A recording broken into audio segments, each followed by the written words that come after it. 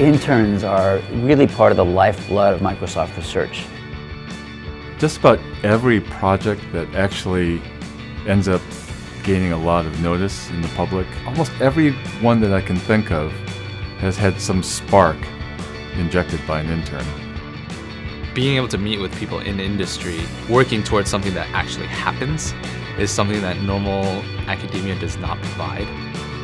I ended up having 3 female mentors who were all able to provide different perspectives that really brought the whole internship together. A lot of other places have an agenda, right? You only do research according to your core business or something that really restricts the types of things that you can do. I advise you to not only pick a problem that you're really interested in working on with your mentor, but explore the wealth of expertise around you. The other interns are people that will probably be in your community for your entire academic career. And spend the time going to these activities, hang out with these folks, and you'll be surprised. Sometimes the best ideas come out of just having a very casual, fun afternoon. An incredible number of the people that we hire, they were interns here.